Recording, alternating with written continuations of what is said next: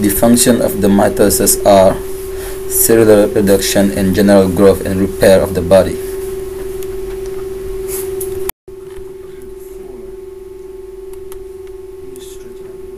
The steps of mitosis are interphase, prophase, metaphase, anaphase, telophase, and cytogenesis. During interphase, before mitosis begins, each chromosome is doubled.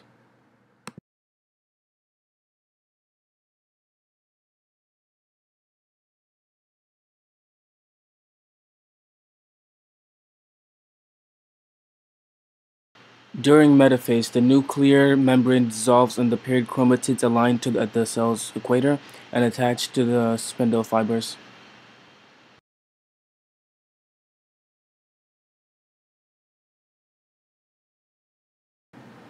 During prophase, chromosomes condense from long strands into rod-like structures.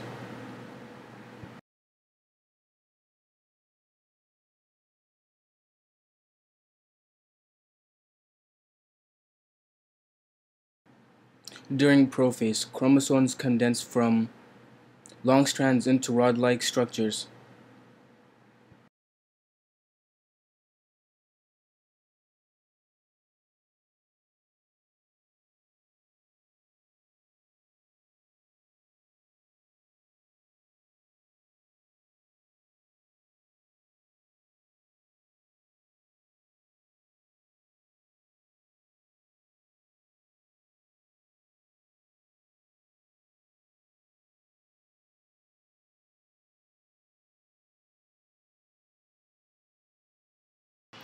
During telophase, the nuclear membrane forms around each set of chromosomes and they condense.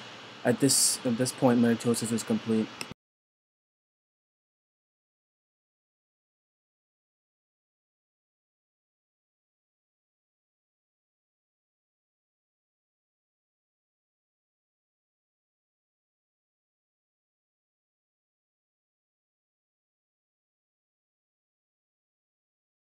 Meiosis I consists of two consecutive nuclear division which result in four haploid nuclei.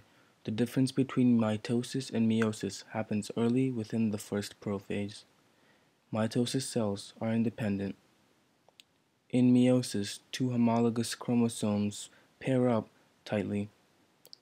This diploid nucleus has two pairs of homologous chromosomes. During prophase I, there's a genetic crossover within the chromosomes. Metaphase begins as pairs of chromosomes pair together.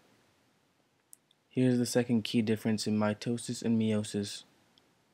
In the mitosis, the chromatids separate, and in meiosis, the homologous pairs separate. The chromosomes move to the poles as anaphase I takes place, which splits the number of chromosomes from diploid to haploid. Then begins meiosis II, which is very similar to meiosis I.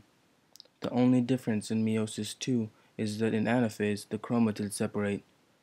At the end of meiosis II, we have four nuclei, each with half the chromosomes of the original nucleus, and all differ genetically from others.